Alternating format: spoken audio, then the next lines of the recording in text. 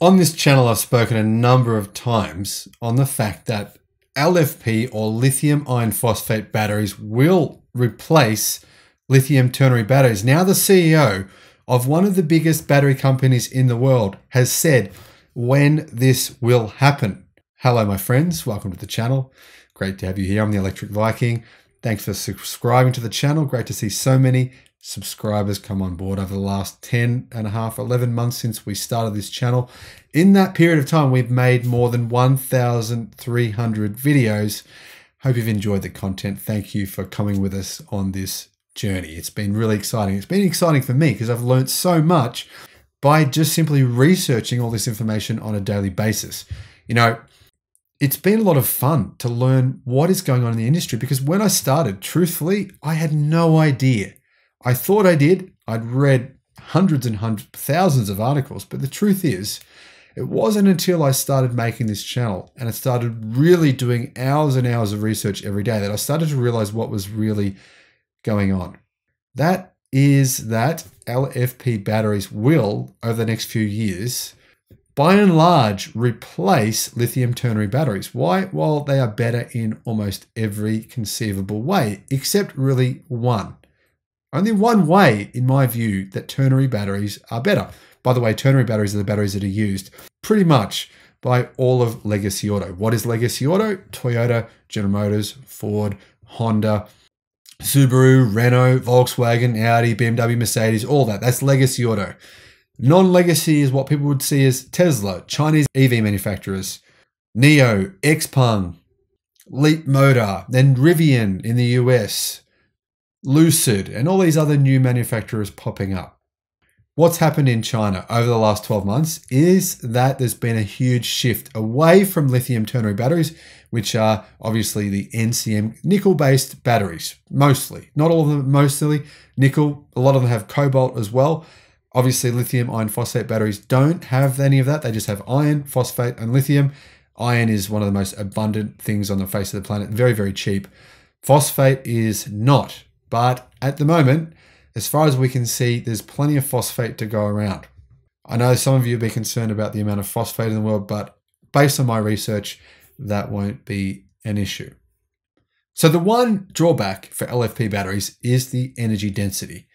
Energy density at the pack level for LFP batteries is quite a bit lower currently, now, today, than ternary batteries. So yes, there is a big advantage to using ternary batteries. Now, one big advantage, obviously everything else is a disadvantage.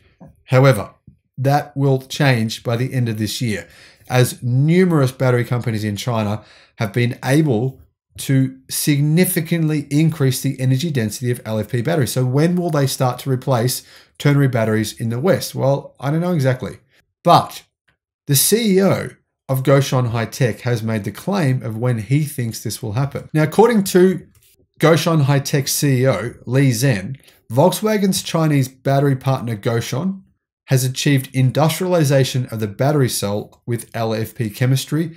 They presented this at the beginning of 2021. They offered an energy density of 210 watts per kilo. And it's reported that Gotion High-Tech has a contract with Tesla to supply 200 gigawatt hours of LFP batteries with this higher energy density. Gotion is working on a semi-solid state battery as well, which they say will have 360 watt per kilogram. Li actually confirmed during his appearance at the China EV 100 forum in 2022. And he said that Gotion are going to bring LFP cells with an energy density of 230 watt per kilo to mass production by the end of this year.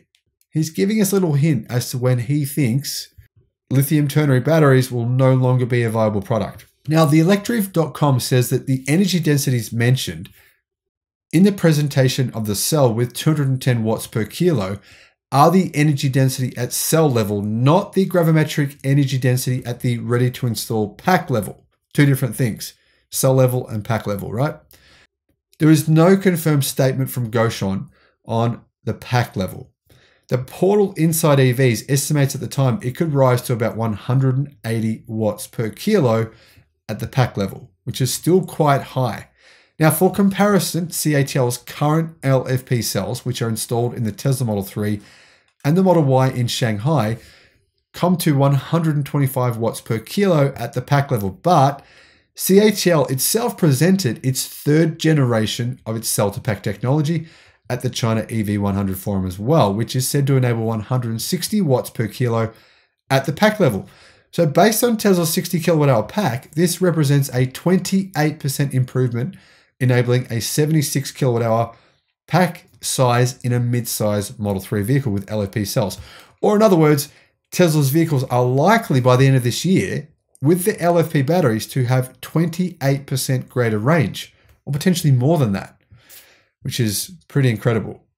Goshon CEO is aware of the importance of this development and how this will change the entire battery industry worldwide, especially with regard to their new battery cells they work on, which by the end of this year will reach 230 watts per kilo and be mass produced. In other words, they already have these batteries. They're just getting to the point of mass production, and it's going to take them till the end of this year before they can mass produce them. Lee said lithium ternary batteries, in other words, NCM batteries, NCA batteries, so nickel, cobalt, manganese, nickel, cobalt, aluminium batteries, which are common in legacy auto electric cars and in some in China as well, will soon be replaced. And he believes that this will happen by the end of this year, once multiple different companies bring out their products with this higher energy density, bring out their LFP batteries with this higher energy density. He's basically saying by the end of this year, it's common knowledge now, CATL, right?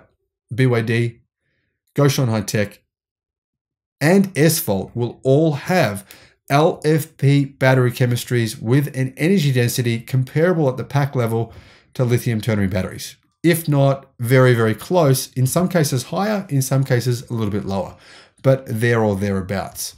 In other words, this will happen very, very, very quickly. If you combine this with, it's sort of a perfect storm, which I've referred to before. If you combine this with the fact that, well, we're seeing all these recalls for ternary batteries, especially the ternary batteries coming from the world's largest supplier of that battery chemistry, which is LG Chem or LG Energy Solutions. I mean, look, we've just seen the news within the last 48 hours from the NHTSA in the US that they're recommending recalls for every single car with LG Chem's batteries in them. What is that battery chemistry? Lithium ternary batteries, right? If all those batteries had have come with lithium iron phosphate batteries, this never would have happened. All these car manufacturers who are going to be involved in these massive recalls never would have had to do this. General Motors, what's just happened to them, right? Massive problems. They only delivered 26 EVs in the fourth quarter of 2021. Why? Because of this lithium ternary battery saga. So really, there's not an advantage by the end of this year to using lithium ternary batteries. Lee is saying by the end of this year, well, why would you choose to buy them? Especially when LFP batteries are so much cheaper than ternary batteries.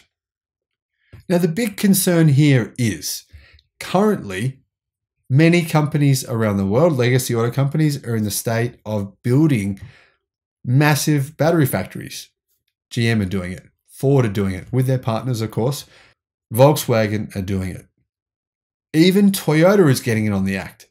What's going to happen once those battery factories are up and running, producing battery cells which have no advantage but only a disadvantage and cost more to manufacture than lithium iron phosphate cells? Well, I'm fascinated to see what will happen, and I want to know from you, what do you think will happen?